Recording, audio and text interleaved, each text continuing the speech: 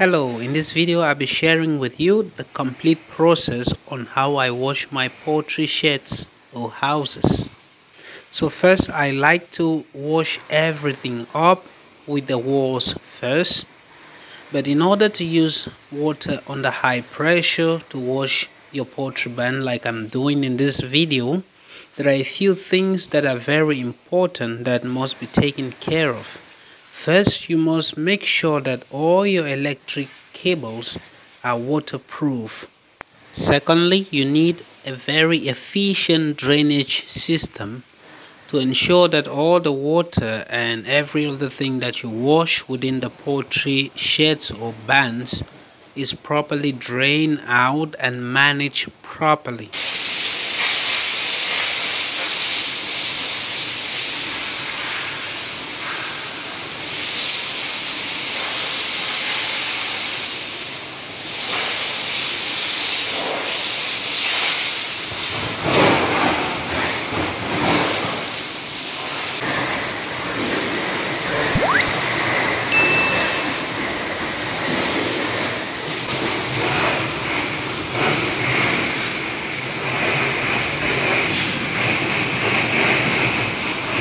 Once I'm done washing up and the walls, I bring down my feed and water lines to a height where I can manage properly so that I can wash them thoroughly to ensure that no feed leftovers or dirt or anything that could cause a problem in the next batch of chickens is left within the water or the feed lines.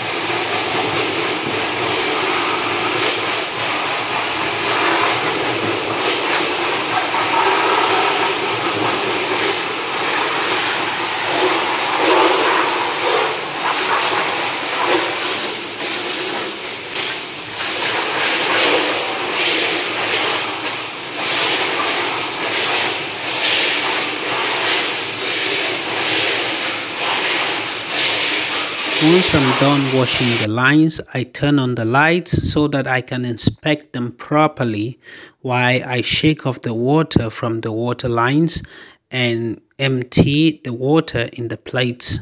During this process, I'm able to inspect whether the plates are clean and if the water lines have been properly washed as well. It is only after this that I can put up the feed and the water lines and then complete the final part of the washing.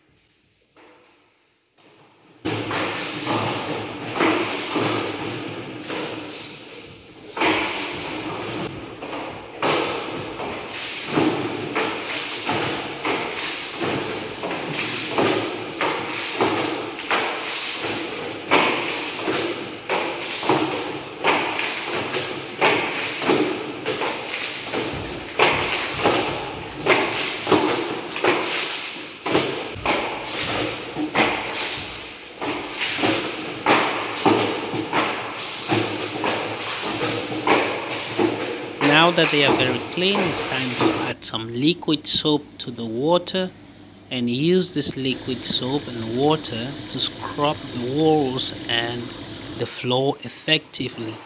The reason why I add liquid soap to the water is because it's able to penetrate and make loose all the stains and every other thing that could be sticking on the walls or on the floor, so I'm able to clean effectively.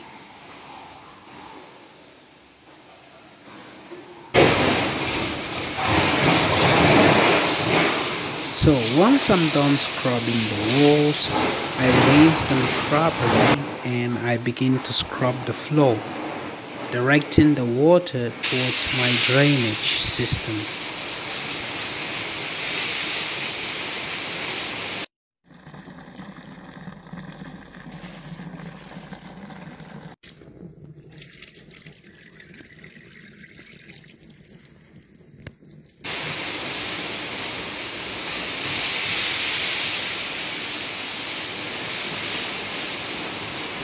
So by the time I'm done with any one of my sheds washing, this is what it looks like.